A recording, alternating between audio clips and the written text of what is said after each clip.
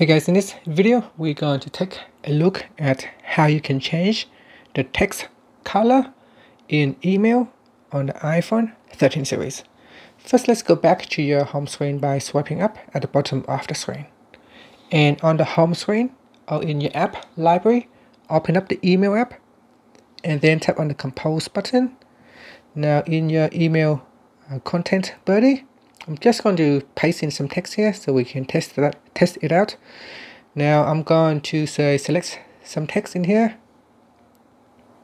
Okay, so I'm going to select some text in my email body and then tap on the format button.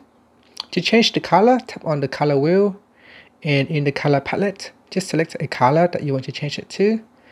After that, you can tap on the close button to close your color palette, and then tap on the close button to close the format window. And that's it. So now we have successfully changed the text color in email, and that is all you have to do.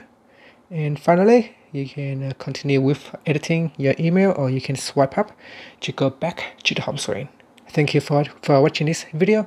Please subscribe to my channel for more videos.